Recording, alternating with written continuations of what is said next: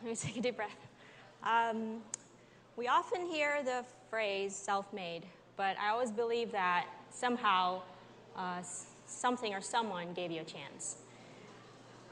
I want you to think when that moment was or when that opportunity was for you. I'm Cavan Boulas. I'm a product designer at Automatic. I'm also an illustrator. I'm also a mom to a very, very active little girl. She's currently 17 months old. She'll be 2 on New Year's Day next year. I'm really excited to be here. I have been at Automatic for almost 4 years. I feel very fortunate to be working with the smartest, most passionate, and most talented people in this industry. But how exactly did I get here? So let's hop into this time machine for a moment. So I was born and raised in the Philippines. I lived in the central part of the country in an island called Cebu. Ever since I was little, growing up, I've always been into drawing and illustration and cartooning. I think I was influenced by my dad, who is a great illustrator, but I don't think I'm half as good as him. But my dad is a computer engineer, so growing up, I somehow was molded into, becoming an engineer or probably working a job in the medical field. But my parents weren't exactly tiger parents. They're kind of like at least borderline tiger parents. And when I graduated high school, I had to go to college. I applied at a university, and I picked nursing as my chosen major. And unfortunately, the test results came out the next day, and I didn't quite make it. Of course, my parents were disappointed, but I was like, yes, I didn't pass because I didn't want to be a nurse. But of course, it's a great job, but it just wasn't what my heart desired. And so I applied I still needed to go to college, so I applied at the same university at their engineering campus, which was at a different location. And the applications were almost due. And the night before its due date, my dad said, you know what, you gotta pick your major. And I had no idea what to do. So he said, you know what, I'm just gonna write you down for computer engineering. And I said, okay, I didn't really have much of a choice, I had to just acquiesce to whatever he said. And I wasn't fond of my major. I took up computer engineering, but I loved computers still. I loved tinkering with computers. I loved drawing on MS Paint, the internet, that sort of stuff. And when I was in college in the early 2000s, I had an idea. I wanted a place online where I could share my illustrations. And there weren't that many options for me. There was GeoCities and some other site builder. I can't even remember its name. I picked GeoCities, and I remember on the homepage, I remember explicitly that I wrote, I want this to be a place where I could share my illustrations online in a shared effort where I could improve my own skills and help other people improve theirs. But then I wanted to name this Doghouse as a tribute to our family dog that passed away. But this name was already taken, so I couldn't come up with a better alternative, so I just named it Doghouse, D-I-W-G. And I wasn't happy with the templates that GeoCities had to offer. I didn't know any code. I didn't know how to customize anything. I didn't know where to ask for help. So I couldn't take this idea any further. And so it basically just died. And college took over my life anyway. And one day my mom found a small school outside of the university that I was at, that taught, they said it taught animation. And that got me really excited. And the course package offered HTML, CSS, and MySQL and that sort of stuff. But I couldn't really be bothered by any of those because all I could think about was animation. And I was like, finally I'll be able to learn what I've been wanting to all these years. But it turned out that the animation that they meant was actually the HTML marquee tag. So I was really frustrated. It wasn't what I expected. But I already paid the down payment, so I'm just going to go ahead with it. But I fell in love with it by accident. I learned the basics of building a website. I felt really empowered. But it didn't really dawn on me that I could actually make a career out of it. And it didn't help that one of my college professors, he said that, these web designers, they don't really have, they're pretty much worthless, You should learn other languages like Java, C++, assembly. So I still kept on going. I chose to do that because it made me really happy. I continued doing it because out of pure enjoyment, really. And then my last year in college, I bought my very first domain.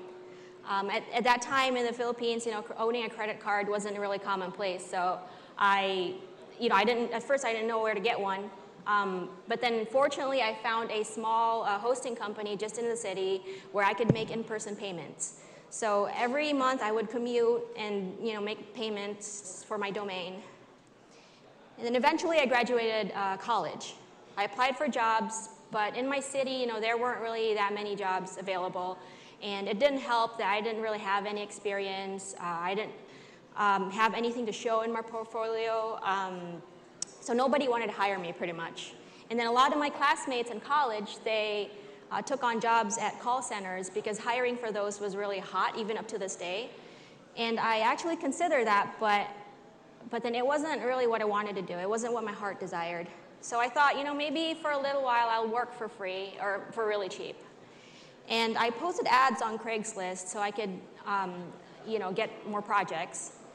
And as you can see, there's very affordable web design services, or $100 web design services, or really cheap web design services.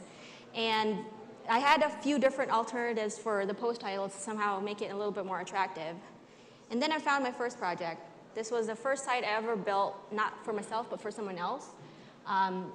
This was for somebody, it was a site that I built for free for someone. It was for somebody in India. And then my second project was a school project for somebody's finals. It was really frustrating a lot of times because, my rates were super, super low, but then people still, ended up not paying me. At the very beginning of the project, there'd be promises of payment, but then towards the end, nothing happened. But I kept applying for jobs. I blasted out my resume. I kept showing up at interviews. And then eventually, I found a job as a junior web designer at a design and development agency. I think part of the reason why they hired me was because I became that annoying applicant that they kept calling their office until I got an answer. And I have to say that this company, they gave me my wings because I learned a lot from them. I learned a lot by doing. And during the day, I'd show up for work, and at night, I would focus on tutorials and learn as much as I can. And back then, when Flash was popular, I would try to decompile this Swift files to somehow try to figure out how these animations have been put together. They always didn't come out perfect when you decompile them, but it somehow helped me still. And then in 2007, that's when I first heard of WordPress. A lot of my designer and developer friends, that's what they were talking about. And a lot of the blogs that I followed, the design blogs that I followed, they were powered by WordPress. So I wanted to be one of the cool kids. So I tried learning it, but then when I tried learning it, it was a little too intimidating for me. Lots of PHP, my brain wasn't wired that way. And being my impatient self, I really wanted to roll something out. I really wanted to be part of the cool kids. So what I did was I created a fake WordPress site. It was a static HTML file site, typical looking WordPress site with like a list of posts and a sidebar. And then when you click on one of the posts, it actually links to just a static HTML file. And then it got really popular, actually. For some reason, people didn't pay attention that it was like a fake WordPress site. But eventually, I was able to convert it to a real WordPress site with the help of an old coworker. And one day, this site got featured in what used to be a popular design and development blog. I think they're still around today, called 6 Revisions. But they credited somebody else, and that made me really upset. So obviously somebody stole my site, and so I complained to the owner, and I wrote them, you know what, this is my design. Obviously somebody stole it.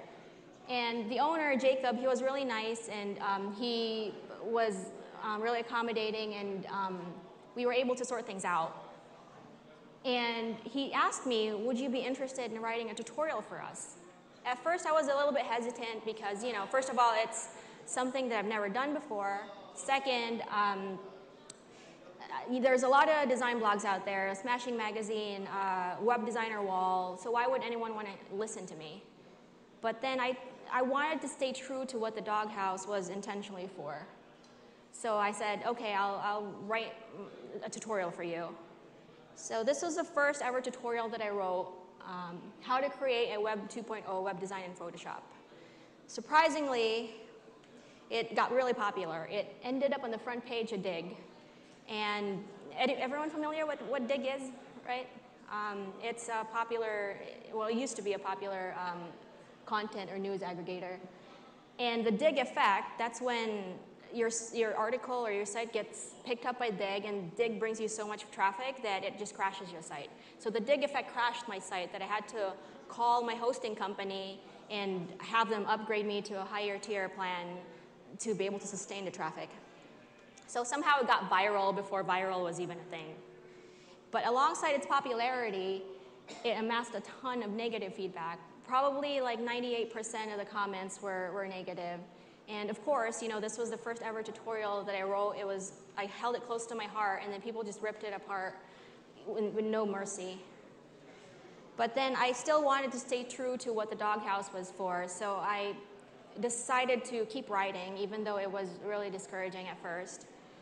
And so aside from tutorials, I also put together like texture packs to give away, like icon sets for free. And this was one of my most popular icon sets. It's the old social media battleground icon set. And to me, it was a really good feeling to be able to not only help designers, but help non-designers as well, especially non-designers, because it allows them to create, like little customizations without the need to hire someone. And I always believe that the more you give, the more you'll get back. Blogging opened up a ton of opportunities for me. It opened up like a couple speaking engagements in the U.S., publication features, and the one publication that I'm really proud of was this Web Designer magazine where I was featured in the same page as Matt. But in 2008, I felt like I hit a wall. I wasn't growing anymore in my career. I felt like I needed to change. And there were no more companies to apply it in my city. It's either I had to go to the capital of Manila, but that wasn't really an option for me, or I had to leave the country. I had a job opportunity in Australia, but that didn't quite work out. So I decided to just freelance full-time. It was a risky decision for me because, you don't get that steady flow of income. And so I was scared at first, but then blogging allowed me to create a pretty decent client base. So I didn't have to scour the web for jobs and projects, at least for a little while. And then one day I got an email from someone. He was one of the co-founders of SendGrid. Are you familiar with the company SendGrid? No? So they're an email delivery service company based out of Boulder, Colorado. They have offices in San Francisco and Irvine, and they recently actually IPO'd. And this email, he told me that he found my site through one of the design blogs that I was featured in. And he said they were looking for a designer, and he really liked my work, And we chatted for a little bit. I vaguely remember the details of our conversation, but he asked me where I was located. So I said, I'm in the Philippines. And he said, would you like to move to California? And I said, okay. And I never anticipated this big of a change in my life. I've been to the U.S. before, mainly just for conferences, but I never really thought of moving here at all. And I worked for SendGrid for about a year to a year and a half before I actually moved to California, because the whole visa application process is such a long and arduous process. And of course, I had a lot of doubts and fears moving to a new country. Everything was new. I didn't have that many friends. Well, actually, I didn't have any friends at all. I didn't have any family. The only family I had was in a different state. I didn't even have like a credit score. I couldn't get an apartment. Every time they ran my credit, it would not even return a number, not even a zero. It was null. So it was really tough for me. But for the most part, everything just happened in a blur. And then in 2014, I was actively looking for a job again, and I found Automatic. And I applied, and after a couple months of going through the trial, I was happy to find out that I actually got hired, and that was, I was really thankful for that. And now I've been with the company for almost 4 years, and after everything that I've gone through, I feel like I'm finally back home. And so looking back, I've learned a lot of things in this journey, but the one thing that truly resonated with me was that, if you're about to do something that especially is something that's totally unfamiliar to you, then of course you're gonna be scared, there's lots of doubts and fears, but just do it, just as Nike says it. Don't be afraid to put yourself outside your comfort zone. And online people can be quite vile and just tend to spew stuff out, but just ignore it, really. Over time, I feel like my skin just grew thicker. And as Dory says it, just keep swimming. So I wouldn't be here today if I wasn't given that chance. WordPress gave me a voice that allowed me to reach a vast amount of audience that otherwise wouldn't have been possible. Blogging allowed me to create a platform to be able to showcase my work. Don't downplay certain things like blogging, because everyone owns a blog now, but those things can lead to positive outcomes. So I wouldn't be here today. I wouldn't probably have even met my husband and wouldn't have had my daughter if I hadn't started writing. Thank you.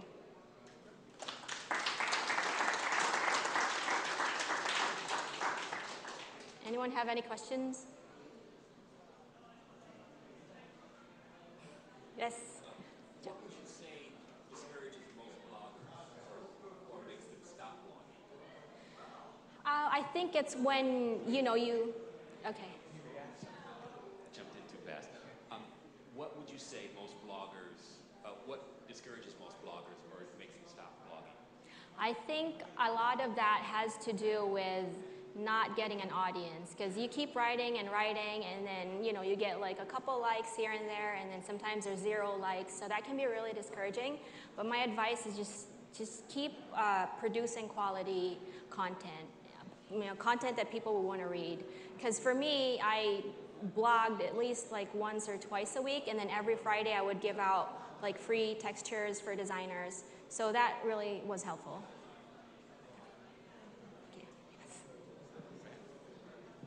I don't know if I caught it or if you said in there, what year was it you started blogging in relation to the year 2007 when the world fell off the face of the earth and all went to Twitter and Facebook? That's really where I'm curious.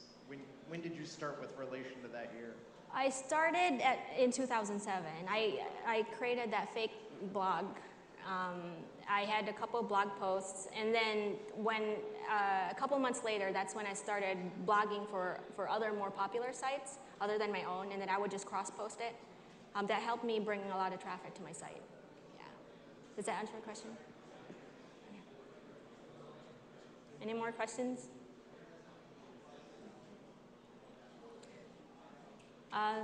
He has a question right here.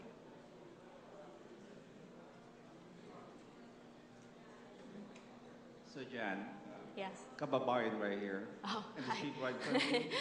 Yeah. WordPress also changed my life.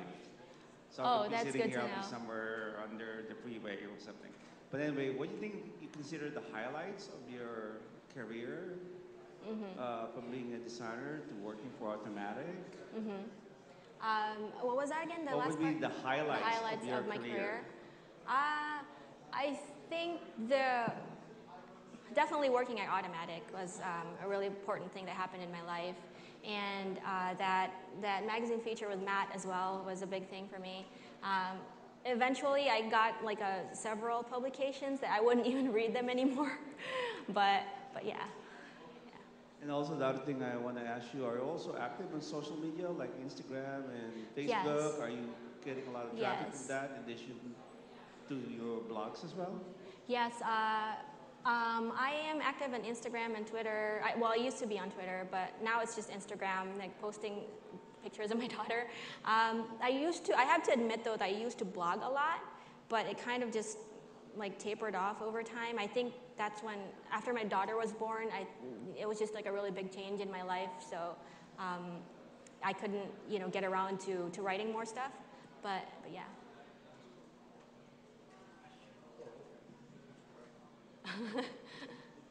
Anybody else?